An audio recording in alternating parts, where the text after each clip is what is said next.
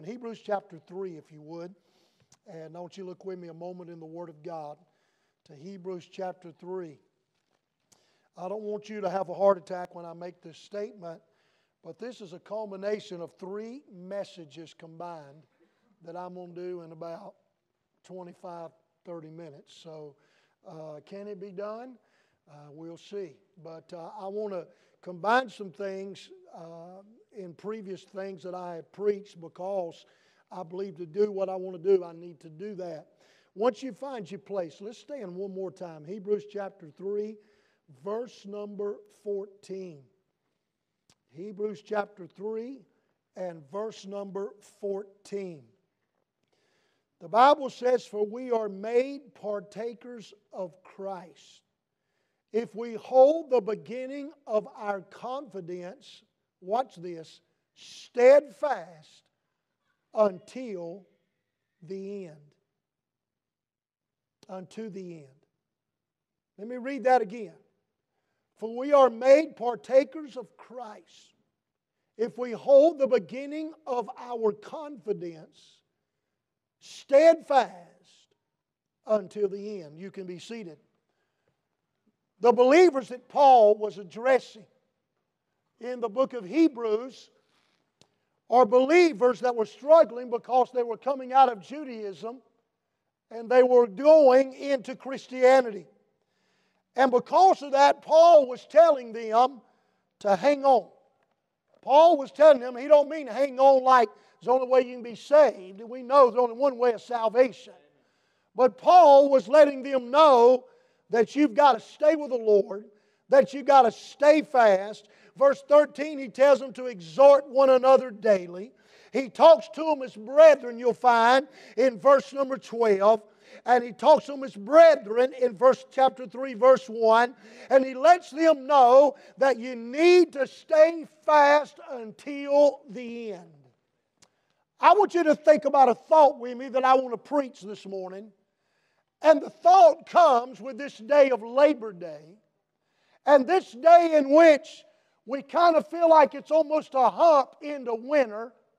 And then the year will end. And what a year 2020 has been. Can I get a witness? It has been an interesting year. I think it's going to end well.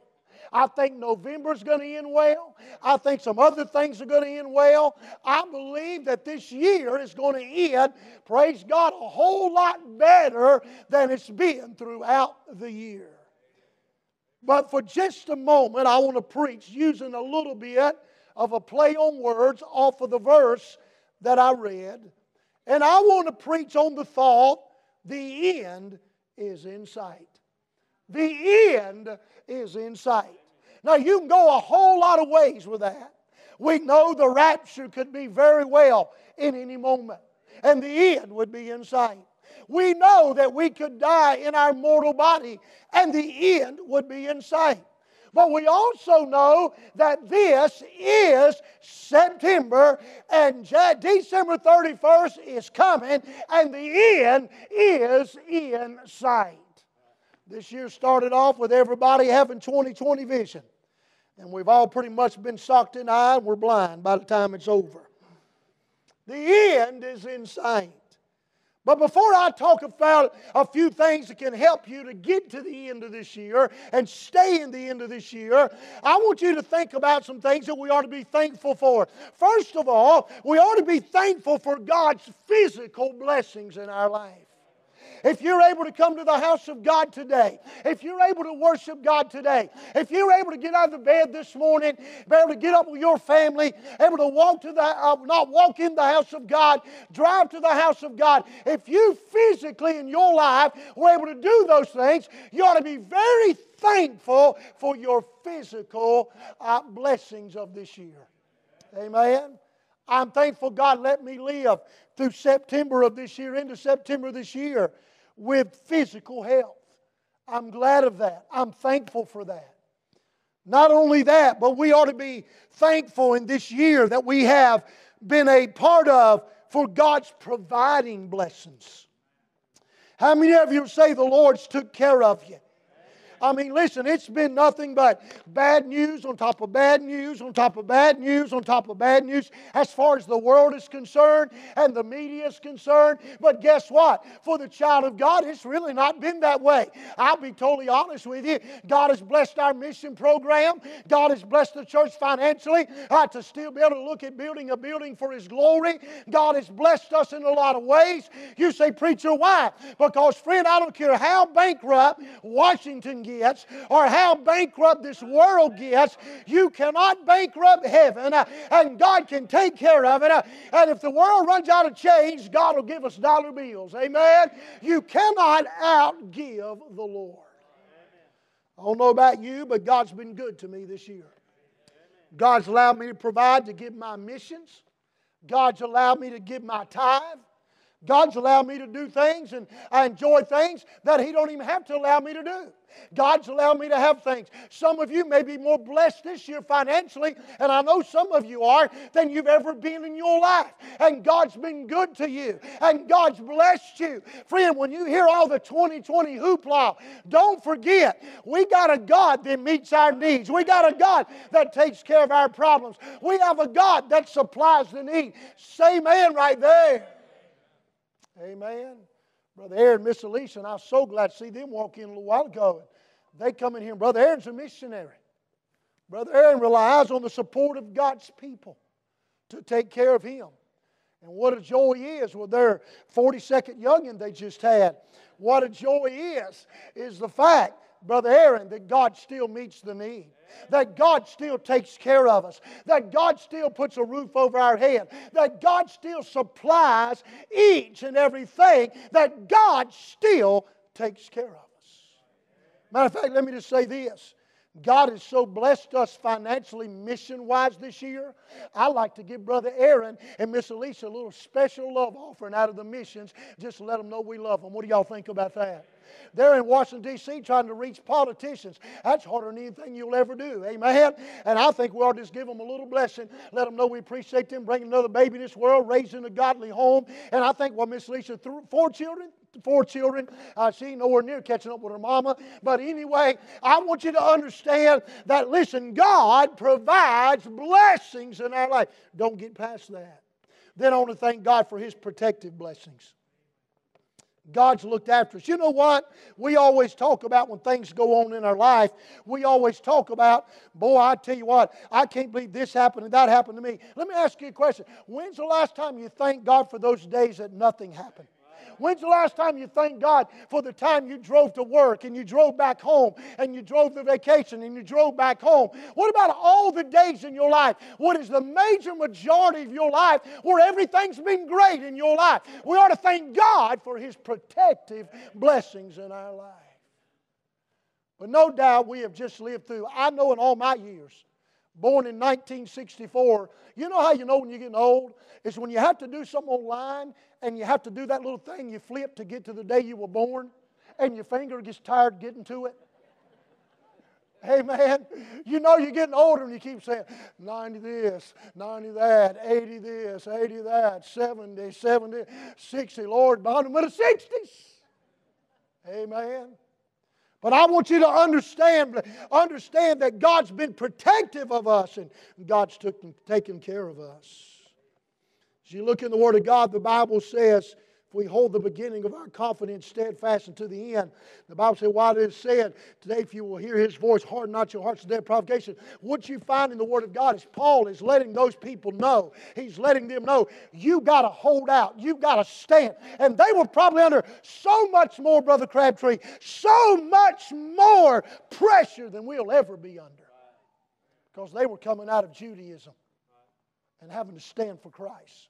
And some of them were dying for Christ. Preacher, how do I make it to that end that's in sight? Let me give you some things to think about. This is one of the things that helps me. Number one, we ought to maintain our focus. Maintain our focus. Preacher, what is my focus? Here it is. Matthew 6:33. But seek ye first. Everybody say the word first. Guess what first means? It means not second.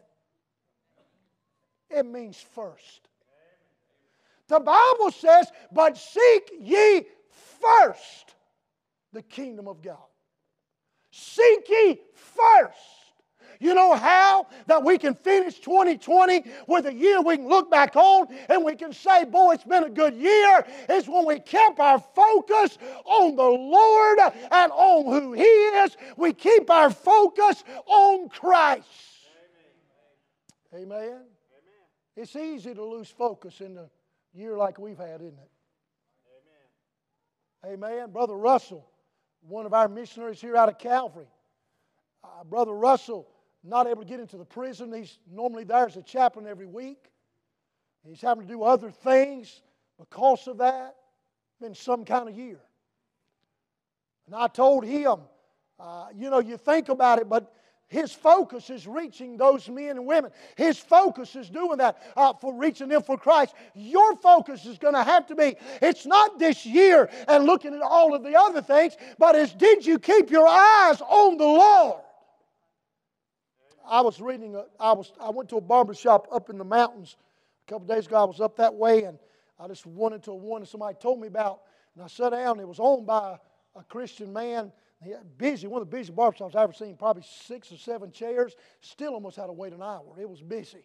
And of course, people were bringing in 5 kids at a time, and that keeps it busy. But anyway, I was in there and I looked over beside of me. There was a devotion book over beside of me. So, well, since I'm sitting here and I got to wait anyway, got my phone, got it on my Bible, got the devotion book out that was laying there, and I opened up the devotional book and I began to look at it. And one of the things it was talking about in that devotional book, it was talking about, and where I opened it up to, and I believe the Lord wanted me to make sure that I saw that, it was talking about that nothing becomes a priority in your life unless you love it more than other things.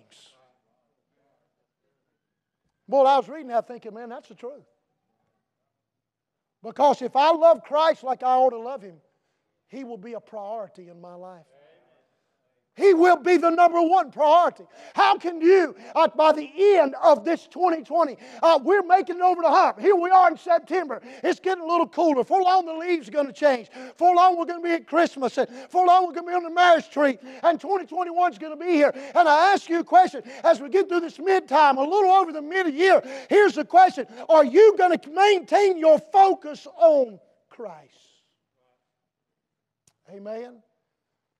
We have moms in this building, dads in this building. We have entrepreneurs in this building. We have businessmen, businesswomen in this building. We have people in a lot of different areas of your life. But I'm going to tell you this. We have pastors, leadership, preachers. Let me tell you this. If the focus is not Christ number one, it will not be Christ at all. In order for us, we have to maintain our focus. We have to keep our eyes on the Savior, looking unto Jesus. We have to focus on sinners. And some of you have heard me preach this part of the message years ago. I put one thought in it here, and this is this. We have to focus on our start. The Bible says in 1 Corinthians 6:11, and such were some of you. You got to remember where God found you and where He brought you from. You got to remember, listen. We've often said, have we not often said this? Oh, if God never gave any more to me than what I have, that's more than I would ever. We say that. Well, if God never does another thing for me, that's fine. Because He saved me, that's enough. We say that, but we don't mean that. Because we do like when God does things for us. We do like when God meets needs. We do like when God gives us our wants and our desires. But here's the thing you've got to remember. You have to remember that really Christ is all we need. What helps me when the devil tries to discourage me is to focus on my start. It's to remember where I was and where I am now. And what God has done in my life. Can I get a witness? Amen. Amen. How do we make it to the end of this year? How do we know the end is in sight? We maintain our focus. But then watch this. We also have to make sure that we are monitoring our fellowship. The Bible says in Acts 2, and they continued steadfastly in the apostles' doctrine and fellowship and breaking bread and in prayers. Listen, the Bible says, study to show thyself approved unto God. The Bible says, till I come, give attendance to reading. The Bible says that we ought not forsake the assembling of ourselves together. Man, with some have. What do you mean, preacher? We have to make sure that we are monitoring our fellowship. We have to stay in church. Some of you are already seeing a bounce back by not being in the parking lot and by not being on the internet. You're already seeing it. You know you're seeing it. There's something about the house of God and worshiping with God's people. Amen. You can't substitute it. God never intended to be substituted. God never intended anything else to replace it.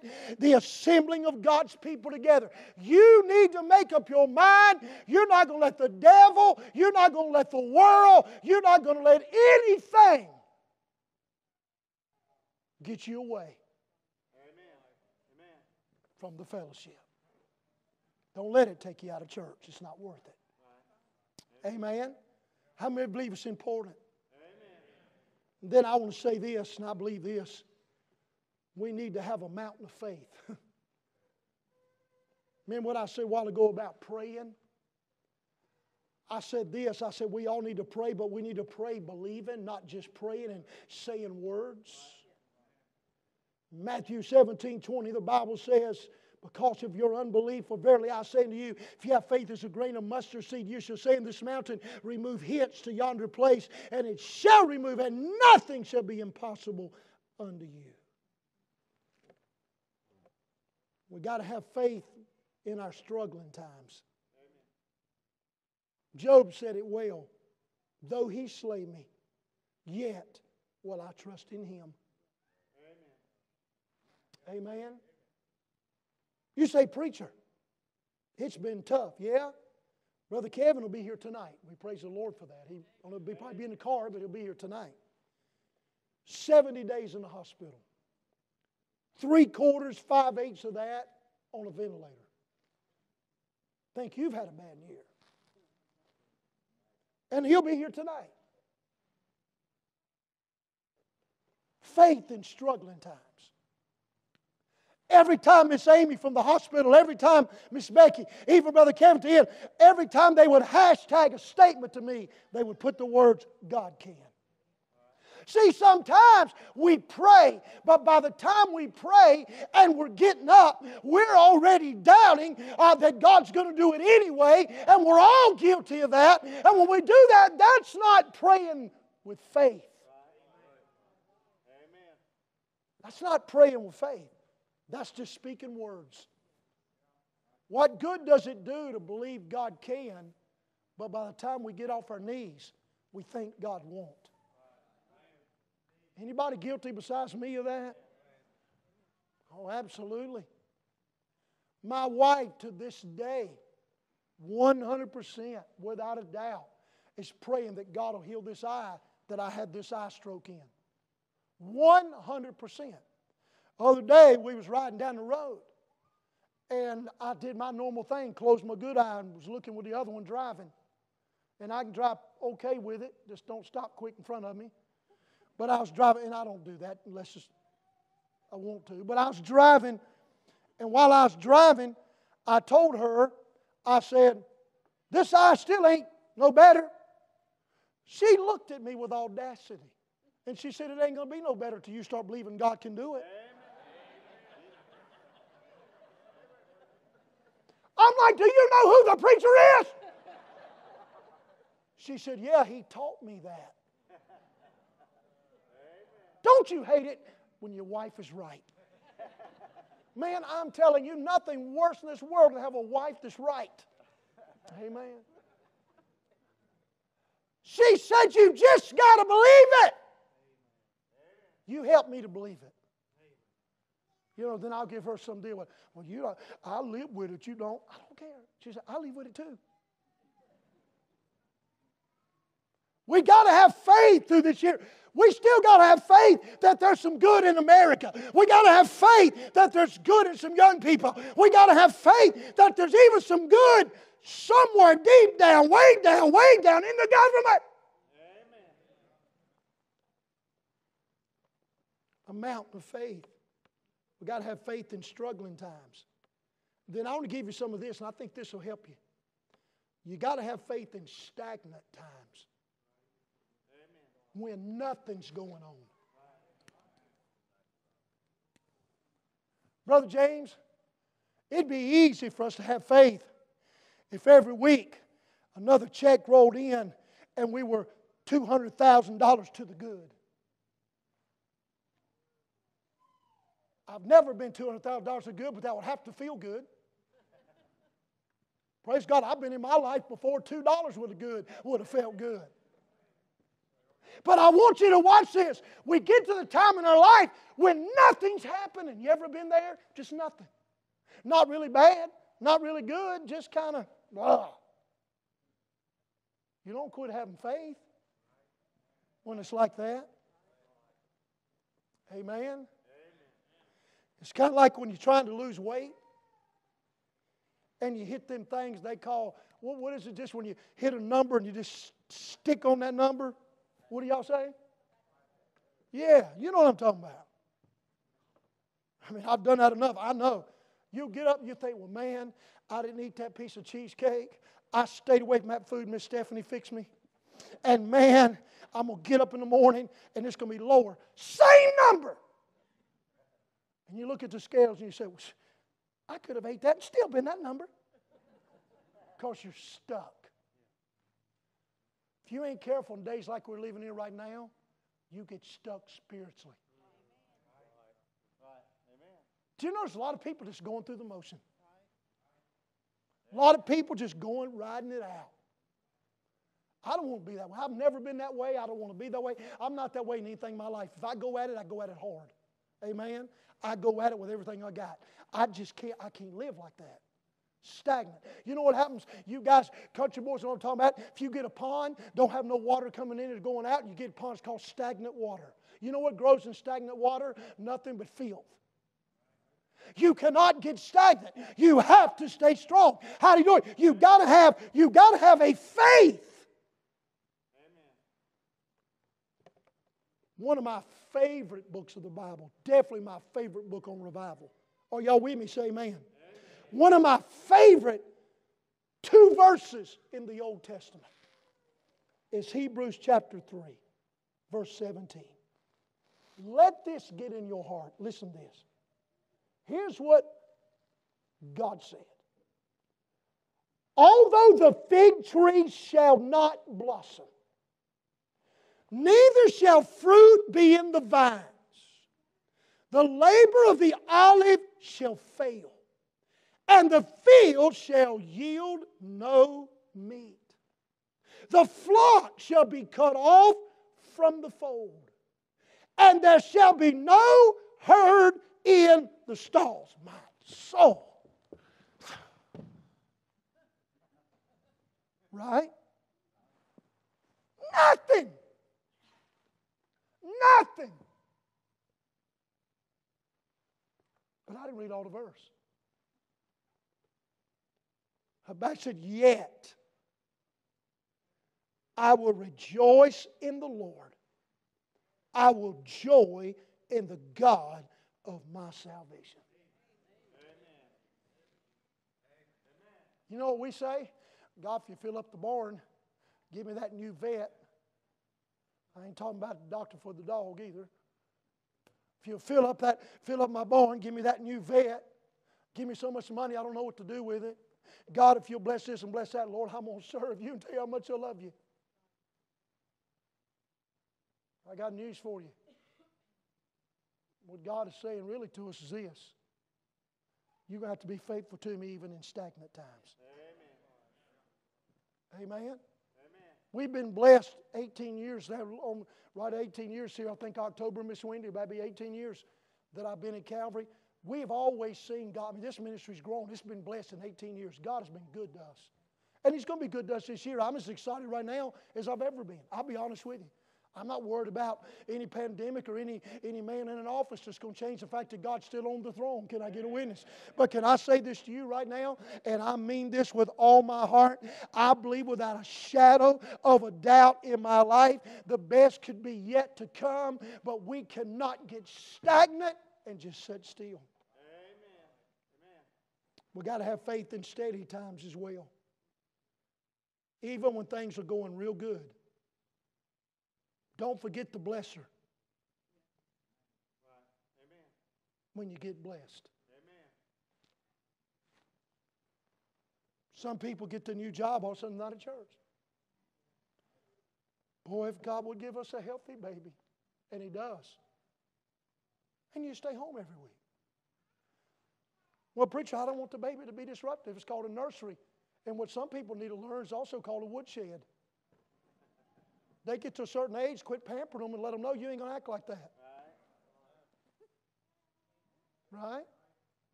I mean, I know you can't take an infant down behind the building. Say, don't go take off running now, that little redhead fella. I'm going to take that boy to the woodshed. No, don't do that. But there will come a day you just got to say, hey, buddy. But you got to stay faithful. Right? God gives you that new job. You can't let that job, remember what we start out with? Seek ye what? First. When you get messed up is when the priorities in your life and when the love in your life goes the wrong way. And what's the thing is, God will let you enjoy things and have things. God will do that. But you start putting them in front of Him, He can just take them away as quick as He gave them to you. Amen. Amen.